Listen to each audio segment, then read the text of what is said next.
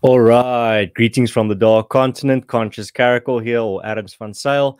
Tonight, not to shine a light on the goings on down south, but to shine a light on one of my favorite essays that I read in recent years. And as you know, I've done one of these special discussion stream episodes before when I did my 100th episode of Stream of Consciousness. This time around, it's a special episode to celebrate 500,000 total views on this channel. So I will be reading another one of my favorite essays, and I will be commenting on it, adding some of my own analysis and ideas as we go along.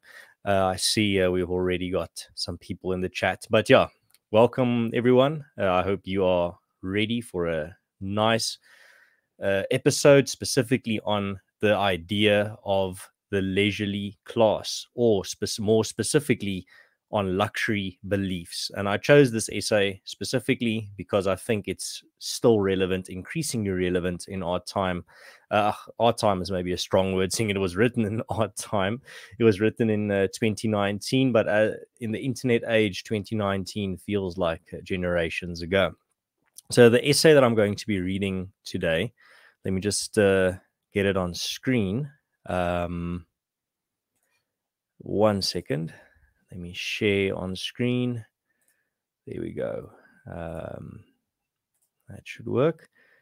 And let me just go to this. All right. So you'll be able to read along as we go along. I see here Sideliner Opinions is glad to share the celebration with you, CC. It's been quite a journey. Well, thank you very much. Yeah, has been quite the journey. So this essay is called Thorstein Veblen's Theory of the Leisure Class, a status update, and it's by Rob Henderson. It's on his Substack, but it was originally written in 2019. So let's begin. I was bewildered when I encountered a new social class at Yale 4 years ago, the luxury belief class. My confusion wasn't surprising, given my unusual background. When I was 3 years old, my mother was addicted to drugs and my father abandoned us. I grew up in multiple foster homes, was then adopted into a series of broken homes, and then experienced a series of family tragedies. Later, after a few years in the military, I went to Yale on the GI Bill. On campus, I realized that luxury beliefs have become fashionable and status symbols. Luxury beliefs are ideas and opinions that confer status on the rich at very little cost, while taking a toll on the lower class. In the past, people displayed their membership in the upper class with their material accoutrements. But today, luxury goods are more affordable than before, and people are less likely to receive validation for the material items they display. This is a problem for the affluent, who still want to broadcast their high social position, but they have to come up with a clever solution. The affluent have decoupled social status from goods and reattached it to beliefs. So I think you can start picking up why I chose this essay for our reading here tonight. I think we are still surrounded by luxury beliefs, whether that be in South Africa or in the United States or in the UK or in any European country, all across the Western world specifically. We see this chasing of luxury beliefs. And here in South Africa, there are many examples, and I'll get into some of them. But let's continue first a little bit more farther down this piece or this essay. Human beings become more preoccupied with social status once our physical needs are met. In fact, research indicates that sociometric status, respect and admiration from peers, is more important for well-being than socioeconomic status. Furthermore, studies have shown that negative social judgment is associated with a spike in cortisol, hormone linked to stress, that is 3 times higher than non-social stressful situations. We feel pressure to build and maintain social status and fear losing it. And again, this is building on an idea that I think a lot of people today, when they look at their ideological opponents or politicians or people behaving strangely in the realm of politics or activism, there's often a question of what's driving them, what's causing them to act in this way. And often there's a lot of it. People present a lot of explanations: money, power, psychopathy, whatever. But I think here, Veblen and by extension Henderson in his piece makes a very compelling argument that many people today are driven by the pursuit of status and admiration from their peers. I think there's also a connection here between woke capital, the thing that we see corporations going woke, and becoming so incredibly blatantly ideological at their own expense. I think there's also an element here, because I don't completely believe the adage that get woke, go broke, because what we've clearly seen is that businesses, even though they know it's going to cost them money, they still plow ahead. They still go through with many of these ideological projects of theirs. So we have to find another explanation for what's going on here. And I think the status explanation actually holds a lot of water. If you look at, for example, the CEOs within those companies, they want to be known as progressive. They want to be known that they're pushing good morals, that they are upstanding people, and they want the admiration of their peers and the other affluent and status-rich people in their group. But we'll see as the piece goes on, we'll get more into that. Okay, so I will continue here. It seems reasonable to think that the downtrodden might be most interested in obtaining status and money, but this is not the case. Inhabitants of prestigious institutions are even more interested than others in prestige and wealth. For many of them, that drive is how they reach their lofty positions in the first place. Fueling this interest, they are surrounded by people like them. Their peers and competitors are also intelligence status seekers. They persistently look for new ways to move upwards and avoid moving downward. The French sociologist Émile Durkheim understood this when he wrote, quote, "The more one has, the more one wants, since satisfactions received only stimulate instead of filling needs," end quote. And indeed, recent research supports this. It is the upper class who are the most preoccupied with gaining wealth and status. In their paper, the researchers conclude, relative to lower class individuals, upper class individuals have a greater desire for wealth and status. It is those who have more to start with, i.e. upper class individuals, who also strive to acquire more wealth and status. Plainly, high status people desire status more than anyone else. Let's see, a sideliner opinions in the chat before we continue says, life for most people on earth involves little status, luxury, and leisure. Capitalism made it possible for some to live like kings. And I think when we look now, well, let's continue a little bit more, and I'll get into some of those ideas as well. We continue. Furthermore, other research has found that absolute income does not have much of an effect on general life satisfaction. Relative income, on the other hand, has a positive effect. Put differently, making more money isn't important.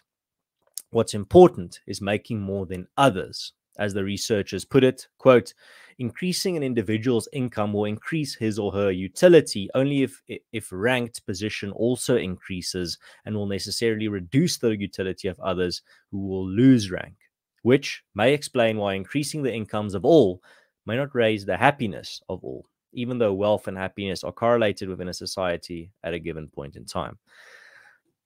The thing here is, and I think this also relates to the whole equality debate, even though many people today that would be, let's say, not people that are completely impoverished, but people that, let's say, live a lower middle class or working class life, they materially are very much well off, but relatively in the historical picture, but relatively to the society around them, specifically the upper class, they are not.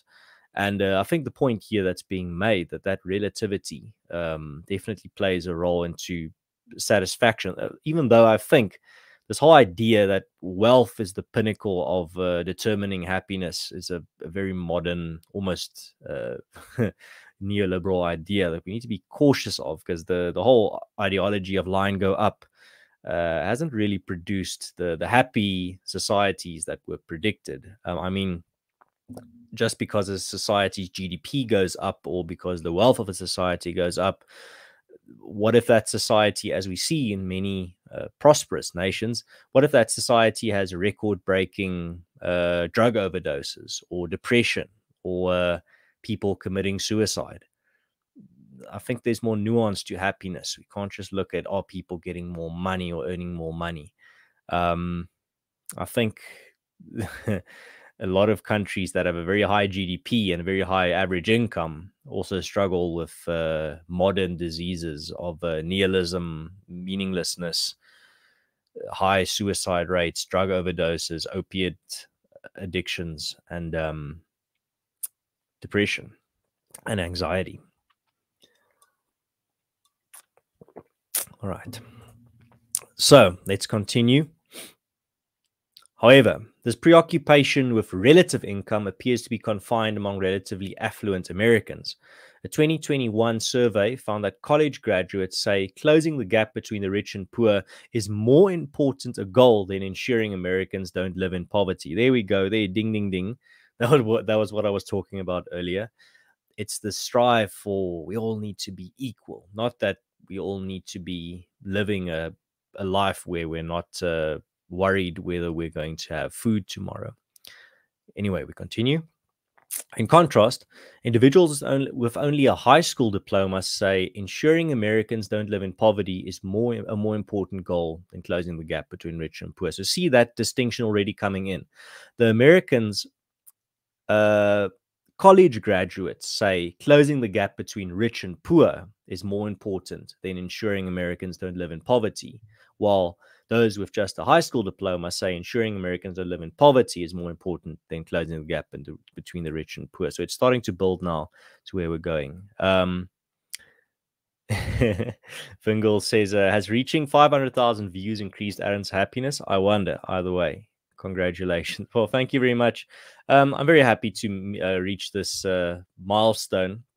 I just like little milestones, literally, like little markers of growth in regards to a project. I mean, this is my hobby. I don't get paid for YouTube. I don't even monetize my channel.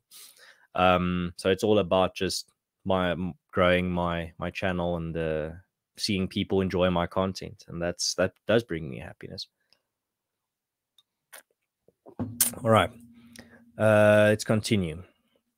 The majority of US adults are not college graduates. Thus, while most people care more about ensuring people don't live in poverty, the most educated members of society care more about inequality. You might think that rich students at elite universities would be happy because they are in the top 1% of income earners. But remember, they're surrounded by other members of the 1%. Their social circle, their Dunbar number, consists of 150 baby millionaires. Jordan Peterson has discussed this phenomenon, citing figures from his experience teaching at Harvard in the 1990s. Peterson noted that a substantial proportion of Ivy League students go on to obtain a net worth of $1 million or more by age 40. And yet, this isn't enough for them. Not only do top university graduates want to be millionaires in the making, they also want the image of moral righteousness. Elite graduates desire high status, not only financially, but morally as well. And this is a point that I've made as well many times, where people sometimes, I think it was, let's not even go into a specific example. When you see someone on social media take a bizarre stance, like, I don't know, the unvaccinated need to be locked up, or I'm pro this cause because I care about humanity, or whatever. All these types of like bizarre statements, or all white people need to pay billions in reparations. I can say that as a white person. I say that all those types of statements. And people, sometimes you'll see people in the reply section say, how much are you being paid to make this decision, or to post this view or this propaganda? And I always remind those people, most of these people posting bizarre, strange, like ideological posts like that, like completely zealous stuff, they're not being paid. Their reward is that warm, fuzzy feeling of moral superiority. That's exactly why I wanted to read this piece as well. We need to understand why people make these posts and these proclamations, these virtue signals. I mean, that has become a concept very well known in our time. But we need to understand, and this is the point that I wanted to make, many of the people you see on social media saying these crazy things, saying really like zealous, psychotic sometimes in regards to their ideological position and the things that they say, they're not being paid to say it. Don't make the mistake of thinking, oh, the only way someone would believe something this crazy is if they were paid to post this propaganda. That's not true. They're being rewarded with that feeling of moral superiority. They are playing for status. They're not playing for money. We're going to get into that as we go further along. Right.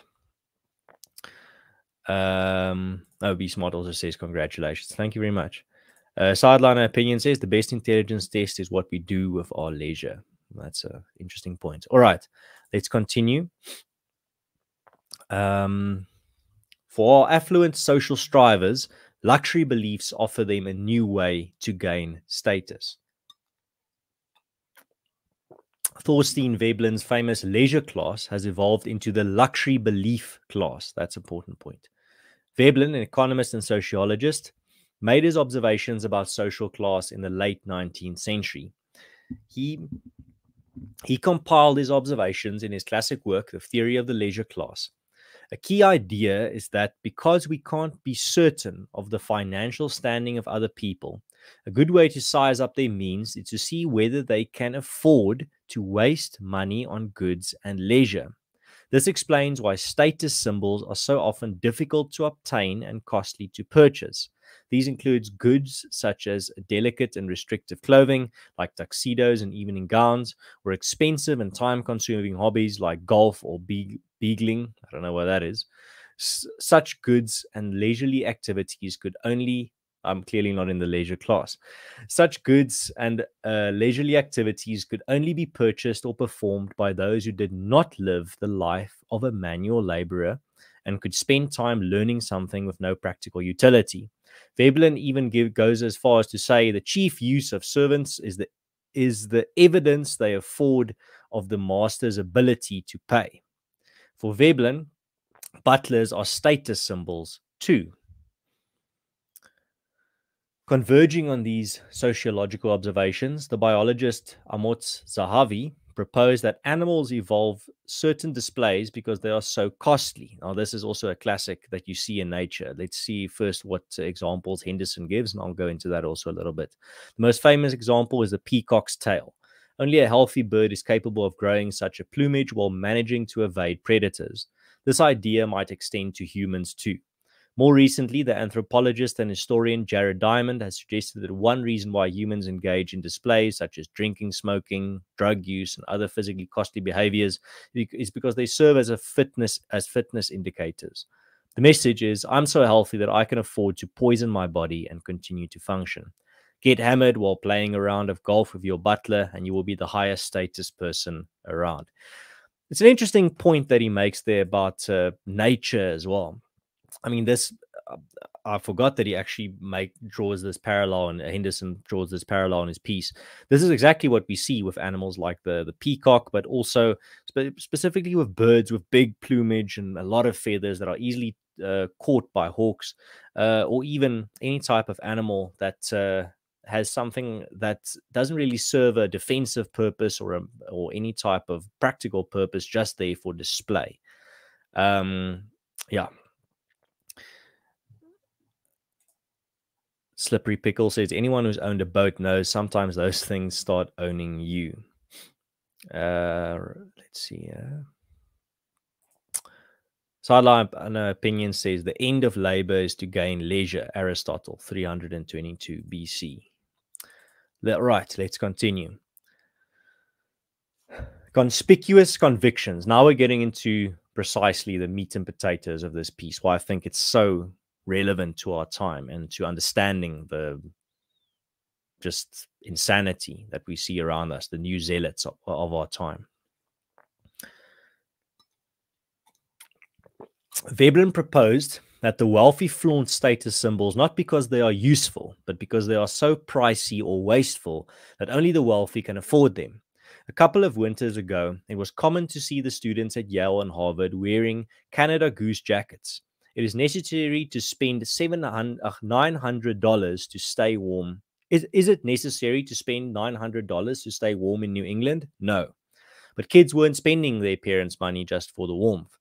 They were spending the equivalent of the typical American's weekly income, $865, for the logo. Likewise, are students spending $250,000 at prestigious universities for their education? Maybe. But they are also spending it for the logo. This is not to say that elite colleges don't educate their students or that Canada Goose jackets don't keep their wearers warm. But top universities are also crucial for inculcation into the luxury belief class. Take vocabulary. Your typical working class American could not tell you what heteronormative or cisgender means. But you visit Harvard, you'll find plenty of rich 19-year-olds who will eagerly explain to you when someone uses the phrase cultural appropriation. What they are really saying is, I was educated at a top college or university. Consider the Veblen quote, refined tastes, manners, habits of life are a useful evidence of gentility because good breeding requires time, application, and expense, and can therefore not be compassed by those whose time and energy are taken up with work. End quote. Only the affluent can afford to learn strange vocabulary because ordinary people have real problems to worry about. Another excellent point. I think you've all noticed this when you watch a debate on television or anywhere where there's some university professor today, some liberal or leftist professor, whenever they're backed into a corner, or even just when they have an opportunity to speak, they start talking about all these strange words that you've never heard about, the institutions of structural privileged cultural appropriation, heteronormative, as they said in the piece, all these strange words and the concepts that are not accessible to the average person on the street. They don't know what you're talking about. But what they're doing is they're flexing, as argued in the piece. They're not flexing just to show how smart they are. They are flexing their status as well. They're showing, only someone who went to a very expensive university is able to have a vocabulary like this. I see a Sharon Westfall says, congrats, don't watch YouTube very often. When I do, I watch your podcast. I always find it enlightening and educational. Much gratitude. Thank you, Sharon. I'm deeply flattered that when you do use YouTube, you watch my channel. But it's also good that you don't watch YouTube often. Go do whatever you like, but outside in the real world. YouTube will always be here if you want to watch something, but don't let it be your life or let it consume all your time. All right, let's continue.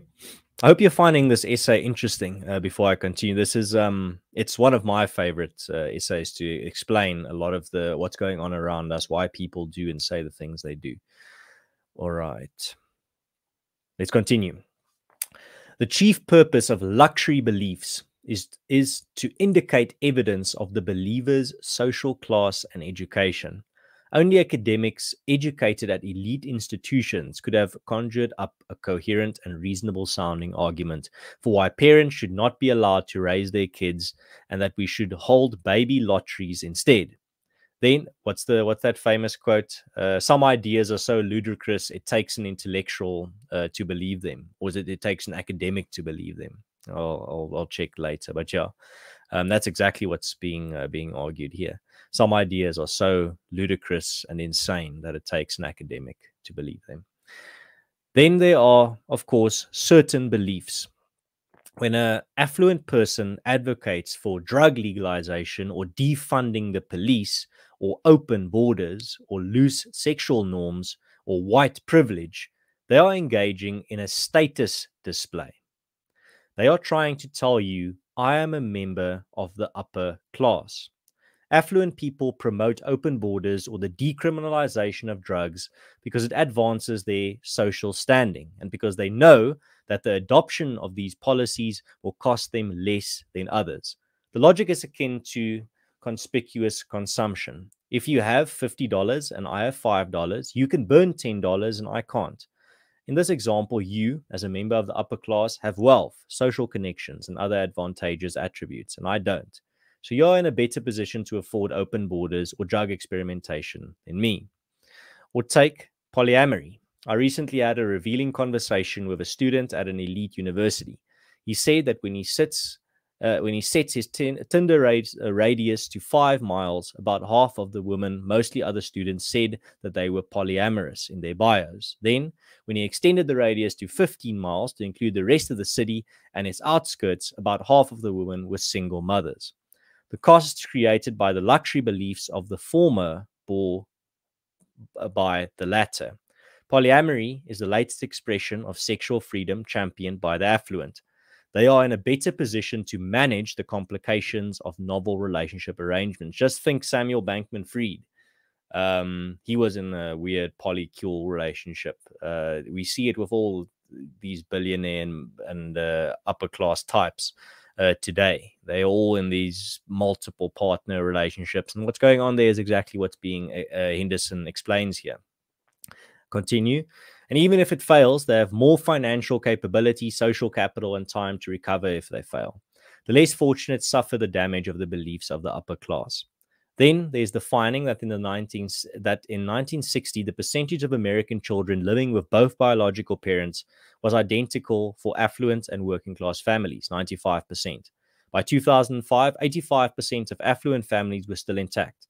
For working class families, the figure plummeted to 30%. And there's you'll see on the screen now, there's a graph. So children living with both biological parents, affluent families in 1960, I'll just read that again, 95%, working class families in 1960, 95%, affluent families in 2005, 85%, working class families in 2005, 30%.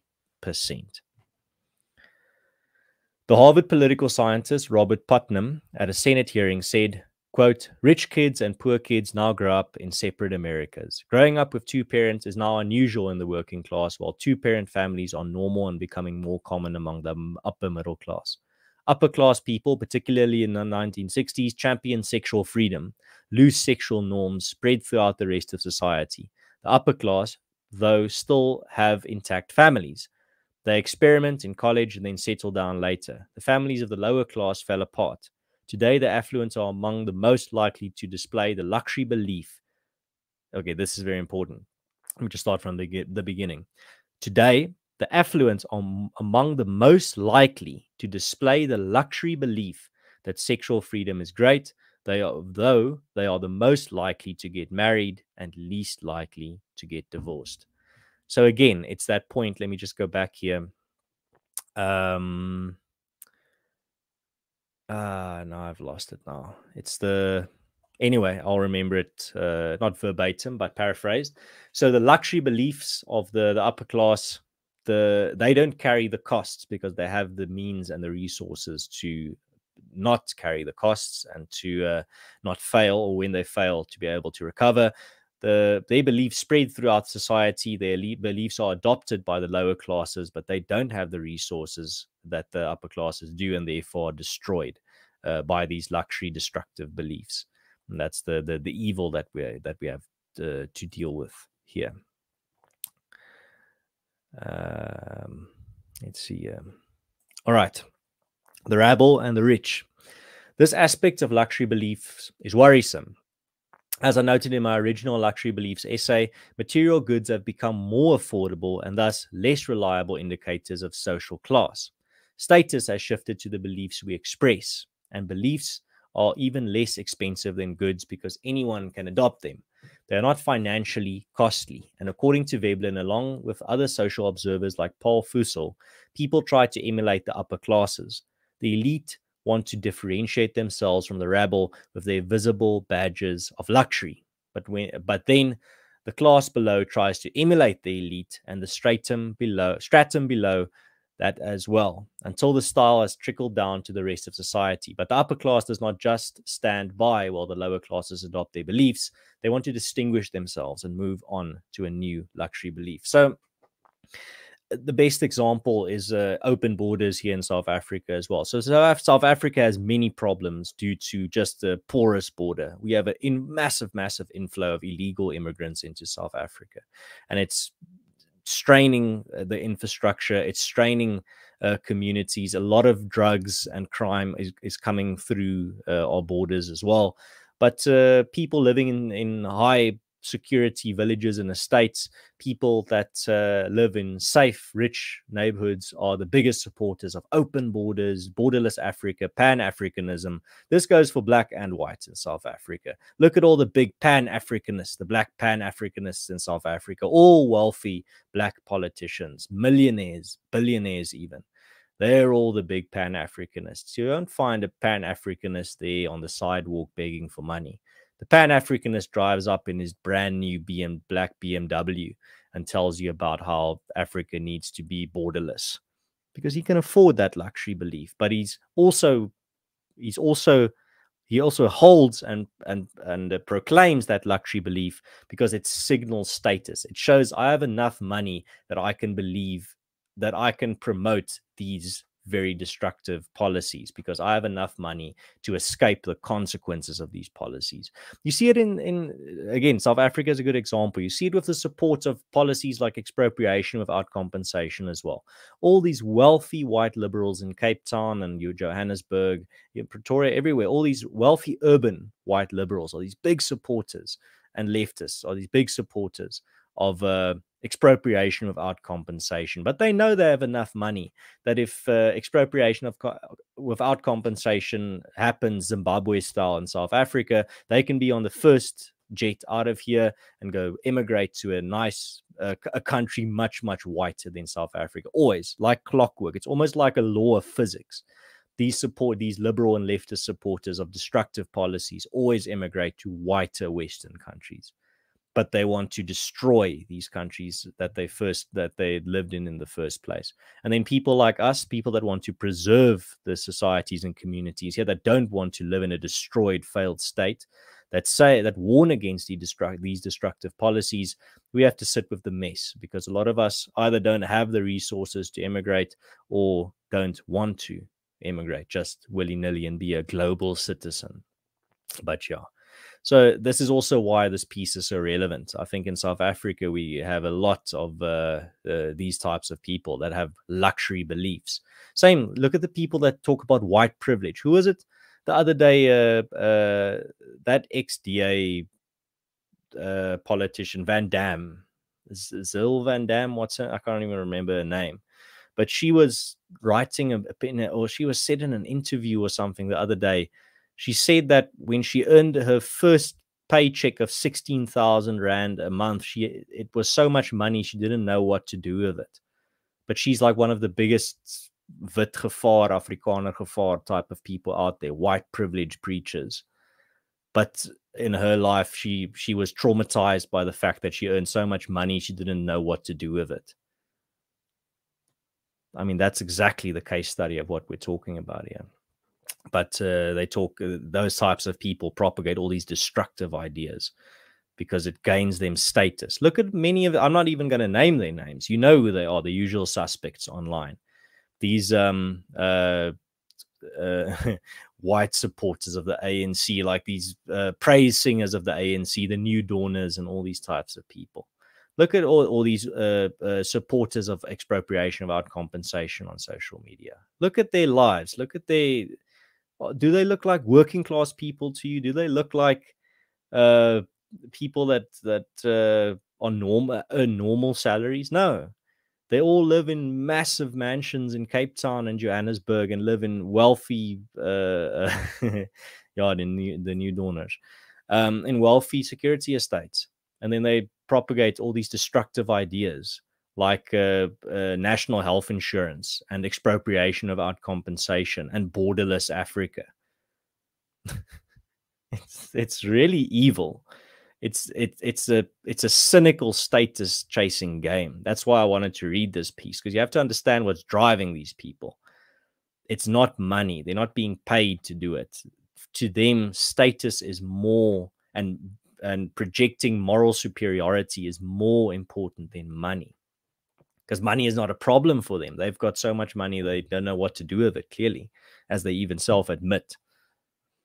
But yeah, let's continue. I mean, this is a central point we need to understand. Let's see. All right, let's continue. Move on to, yeah. And over time, these beliefs are embraced down the social ladder. This is easy to see with fashion. The author Quentin Bell, in On Human Finery, wrote, quote, "Try to look like the people above you. If you're at the top, try to look different from the people below you," end quote. The elite's conspicuous display of the luxury beliefs falls into this pattern. Their beliefs are emulated by others, sending the elite off in search of new beliefs to adorn. The affluent can't risk looking like the hoi polloi after all. Or consider an analogy from art.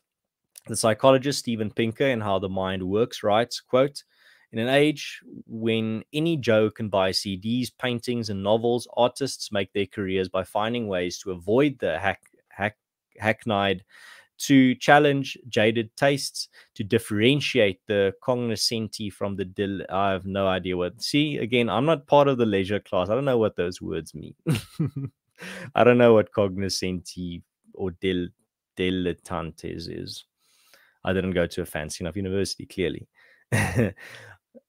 Artists want to differentiate themselves from what's been done before and what others are currently doing, and so do the affluent. Moral fashions change over time for the same reason clothing and art change over time. Moral fashions can quickly spiral as more and more members of the chattering classes adopt a certain view. Once the view becomes passé, the upper class, aiming to separate themselves, then update their moral inventories. Veblen still reigns supreme, but in a different way.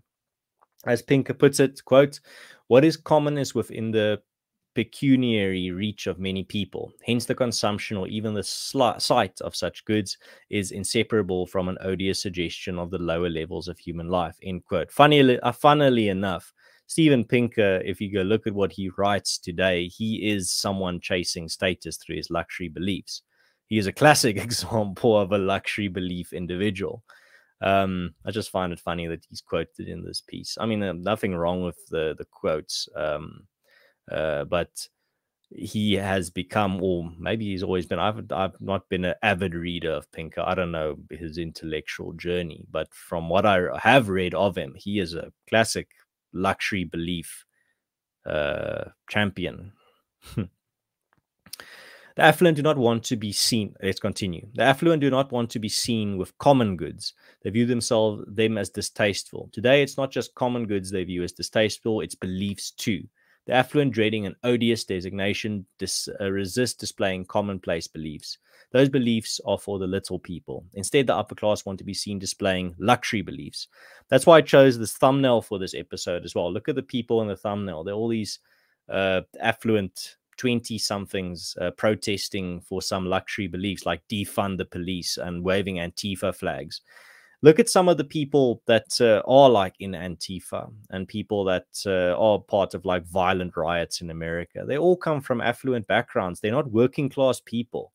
They all come from like affluent neighborhoods and are clearly very rich and very well off, and money is not a problem for them. They are vying for status. They are trying to gain status. They are trying to moral signal. That's what's going on here. Let's see. All right, let's continue. Where was I? Yeah. Modern neuroscience did not exist in the 19th century.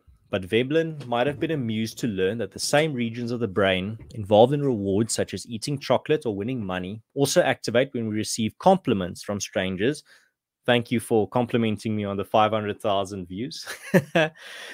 So maybe you weren't so wrong after all with that comment earlier in the chat.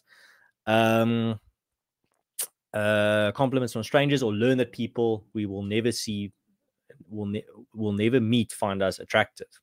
Veblen wrote, quote, immaterial evidences of past leisure are quasi-scholarly or quasi-artistic accomplishments and a knowledge of processes and incidents which do not conduce directly to the furtherance of human life, end quote. In his day, the leisure class spent a lot of time accruing useless knowledge and partaking in activities that have the appearance of intellect and artistry but have no functional utility. These activities didn't help anyone, but they did make their enthusiasts look good. What might Veblen have made of Twitter, given these observations? Oh no. Oh no. Feiner says nonsense. And Dagbreker says, oh, a synthetic middle class. Sideliner opinion says, quote, I'd like to live like a poor man with lots of money. Pablo Picasso. Right, let's continue. Status spirals. Oh, we're almost done.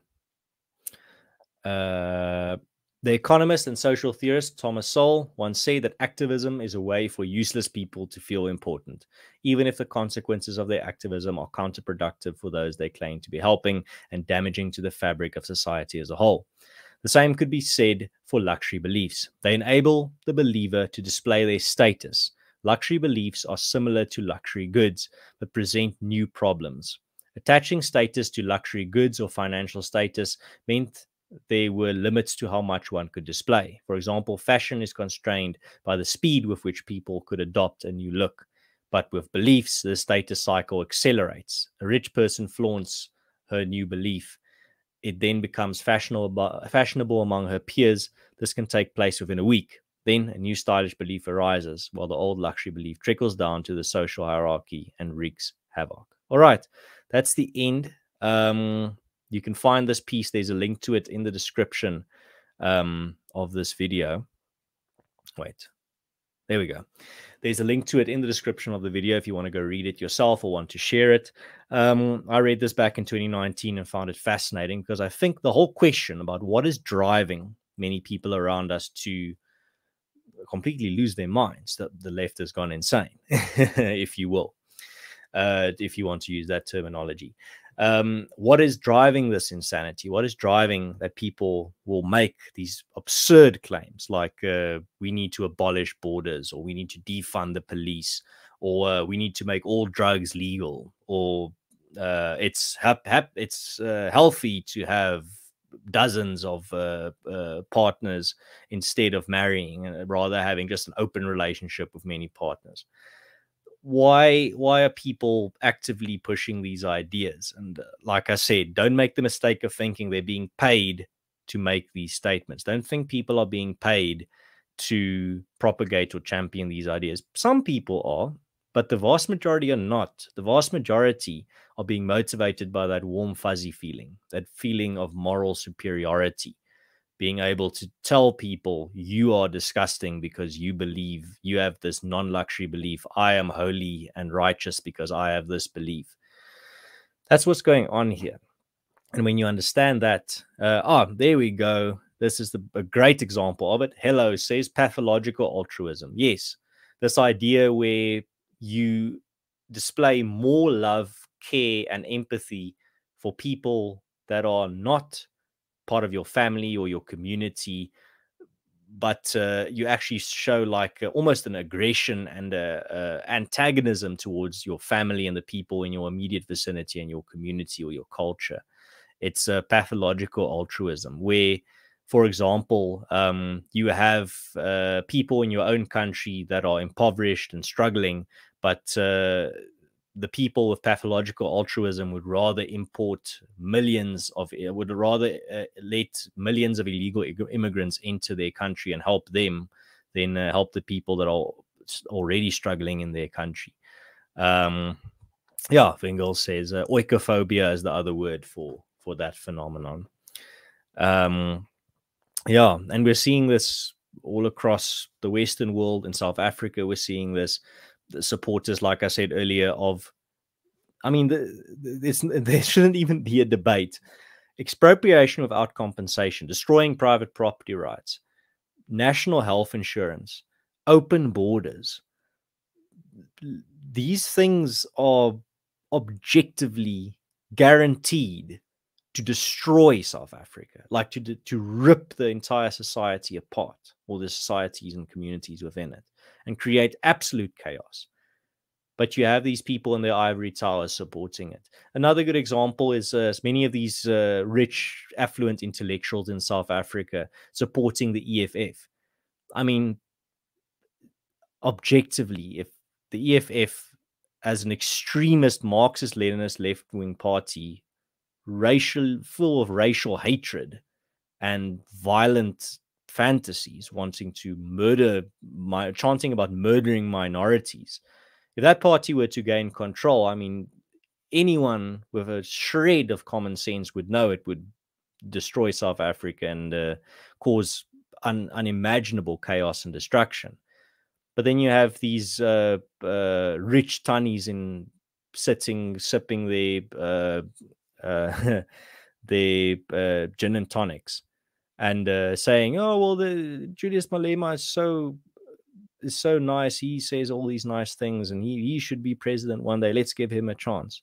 Or with the ANC, ANC, like a through and through corrupt party that's destroying South Africa with its racially discriminatory policies, immoral policies, destructive policies, rampant corruption. And then you have these new dawners, the people that said, give Cyril a chance. Cyril's going to save us. Ramaphosa is the second coming of, I mean, I'm pretty sure there were some of them that said he's the second coming of Jesus. I'm pretty sure if you go look through some of their opinion pieces, they'd say something like that. Writing pieces like Cyril Ramaphosa is majestic. Now we all must follow. They're not doing it because they genuinely believe that, well, some of them might believe some of this, but the majority of them are very unsure in their beliefs. They're just chasing the status of having these luxury beliefs. I think it's not the core. It's not the no core is the wrong word. It's not the exclusive cause, but the chasing of status is playing a very large role in many of the just absolutely insane takes we're seeing out there. Let's see. Sideline opinion says, as a conspiracy theorist, I believe some of these ideas are made fashionable for a reason by people with some ulterior motives. Well, if you look at how destructive they are. Dagbreker says, I think you said it perfectly on Peñol's podcast. Stop infantilizing, Julia. Oh, of course. Yeah. That's also, yeah, after this, if you want to go listen to a discussion I really enjoyed taking part in, go to the Penwell show. You can see how you spell it there, Penuel. Or you can just search Arends van Zyl and you'll find an interview that was recently published that's got already almost 60,000 views about a lot of things. AfriForum, the ANC, apartheid, alternatives, Urania, everything. No, I don't think we talked about Urania, but we talked about a bunch of topics there, so you can go check it out. I think it's I enjoyed it a lot. But yeah, it's I hope you enjoyed this essay. Thank you everyone for helping me reach 500,000 views on this channel as a total. All of you that share my content, that that leave a comment, that send it to your friends and family, it really helps, and I'm glad that people find value and insights in my content. That's what motivates me with this channel. Like I said, with this hobby, definitely not money, and I don't think there's a lot of status in saying you're a YouTuber with 9,000 subscribers. So or even 500,000 views for that matter. So yeah, for me it's just it's nice to see that people find value in the type of content that I create, and if I can help people gain some new insights, learn about new authors, have some ideas that they present some ideas that they've never thought about, then I enjoy what I do. But I've never stopped enjoying what I do. I'm very blessed in that regard. Hello says, I like luxury beliefs better. Yeah, I do too. Pathological altruism and oikophobia, very academic terms again. I mean, we need to be talking in terms that everyone can understand immediately. You don't have to just, it shouldn't be necessary to explain these things. They should just know what you're talking about. That's why I like luxury beliefs as well. I completely agree with you. I mean, you immediately understand what people are talking about. All right. So, guys, a little bit shorter episode than usual. But yeah, I'm done reading and I've shared my thoughts on the topic. I don't want to artificially just keep the stream going. Thank you very much for tuning in. If you like this topic or the stream, give it a like. Also, if you're not watching live, you can still take part in the conversation by leaving a comment in the comment section. I read all of them, respond to as many as I can. And then also, yeah, if you are subscribed to this channel and you want to know when I go live, click that little bell next to the subscribe. It'll let you know, hopefully, if YouTube does its job when I go live, so that you can catch it live. You can be in the live chat so that you can be part of the content. Like I always say, it's nice to have your comments here on the screen. It adds a little time capsule. It shows who was watching, what were you saying, what questions were you asking. It's not just me here on the screen. You're part of the content and you're part of the time capsule that's saved when this video is processed and when it stays on my channel. Sideline Opinions says, thank you, CC. Look forward to the 1 million views. Hopefully one day, onward and upward. The next milestone now is 10,000 subscribers. Hopefully we can reach that before the end of the year. All right, guys, I've kept you long enough. Hope you have an excellent evening, a safe week, and enjoy yourself this weekend as well. Make some time for family and friends and to maybe spend some time outside, touch grass. Ithne probably, Roni says, thanks. Explain so much as to why supposedly intelligent people believe rubbish, which is so obvious. Yeah, it's a luxury belief. It's the luxury sports car equivalent of beliefs of our time. That's why you, for example, see in South Africa, some people live in like a shack, but they have a sports car next to it. It's the same type of thinking. It's signaling status. The status is what a lot of people are chasing. And with these luxury beliefs, some of them get very, very crazy. But all right. Cheers, guys. Have a good one. And God bless.